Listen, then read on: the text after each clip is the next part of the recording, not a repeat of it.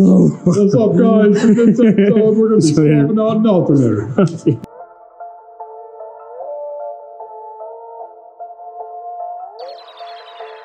What's up, guys? Welcome back to another episode.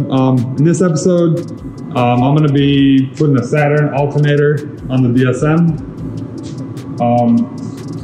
Now, last dyno session that I had, they actually couldn't dyno the car because the alternator crapped out. So I replaced the alternator with a AutoZone new one. I believe it was brand new. And one second, bro. And that didn't charge. That was even worse than the old one I had on here before. And actually, when I did the alternator, I also did the starter, and that crapped out within like literally 4 starts. So I got a new starter and a Saturn alternator, and hopefully we'll make something happen.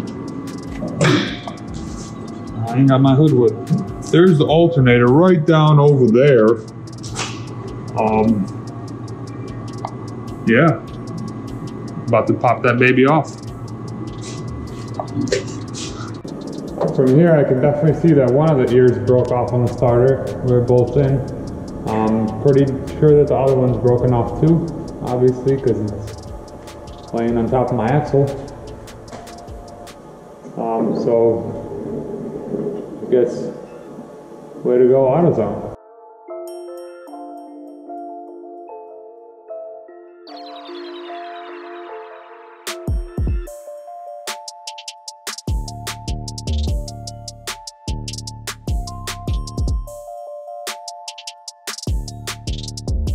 So like I said, I just replaced this thing, but it's brand new, but it doesn't work. Now, the reason I cut these wires is I'm just gonna run a new 4-gauge wire from the alternator to where my battery positive is in the engine bay.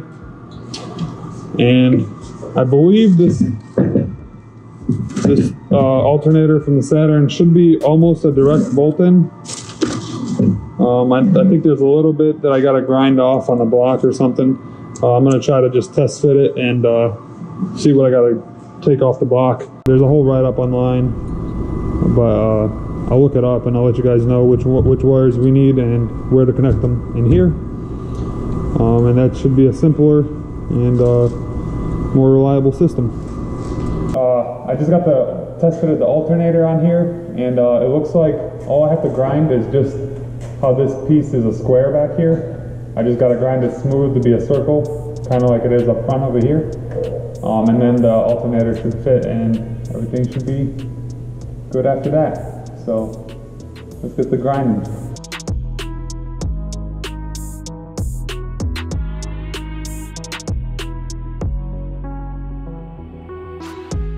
I got the block ground down, so the alternator fits now, the bolts go through it and everything. So that's all good. Now I gotta wire it in. So I looked online for a wiring schematic, how to wire this in exactly. And I found one that was different than the others and claims to be better. So I'm gonna try to do that. So what I'm gonna do is run one of these, just a wire all the way to the trunk, right by the battery kind of. I got a distribution block back there. I'll run this into that block, and supposedly it's supposed to tell the alternator when the voltage drops all the way back there so it could work harder, rather than putting it somewhere up here, where I guess it reads better. So I'm not too familiar with this, so I'm just gonna trust this guy. So I guess what I gotta do is connect this wire into the S terminal on the alternator, and connect a switch 12 volt, and connect the black and yellow wire on the factory harness into the L terminal on the alternator. So I'm gonna do that, and I'll leave a write-up in the description of exactly what wire I connected to where. so you guys can follow it a little better than just me reading off of here. So and hopefully it'll work, and yeah, let's get to wiring it. I don't have a connector for this alternator. It does say online that you can buy it at like AutoZone, or I think it says Advanced or O'Reilly's. So I just kind of did this for now. I mean, they shouldn't come out, so I'll just keep that for now and then just get the connector eventually and swap it out. But I think now it's going to be time to cut this factory connector off. It looks like crap anyways, it's all broken. And I think I'm just going to be using one of these wires. I think it should just be a 12-volt switched wire. And this wire right here, which I'm gonna run through the car and into the trunk.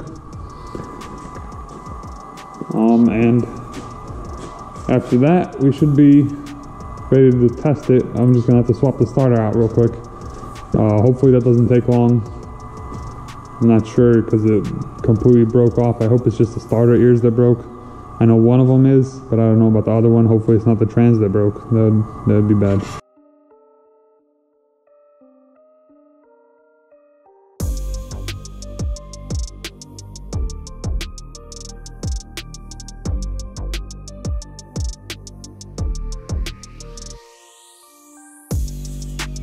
Got the alternator all on there. It's all hooked up. The only thing I got to do is I ran the wire that's going to go into the trunk. I ran it into the car, so now I just got to throw it in the trunk. And now I just got to put the new starter in. Izzy was kind enough to take this one off for me. So originally I thought that just the solenoid stopped working, so the starter wasn't clicking and it was just spinning. But after I lifted the car up, I already showed you guys, but here's a close-up of the starter. So there's the ear broken off there, and the same thing on the other side. So that's why it wasn't working. So now I guess let's just hope that this next one doesn't break off like that. I mean, I literally cranked that one maybe like 4 or 5 times, and that's what happened. So fingers crossed for this next one.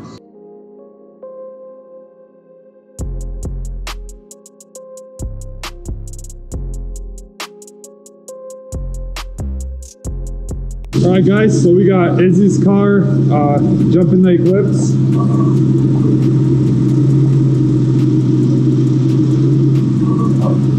And I just finished putting the starter back in, so I just threw that wire above everything, kind of just to see if it'll work. So I'm gonna go ahead and start it up, and then we'll take the jumper cables off and see what kind of voltage we're putting out. Oh, here we go.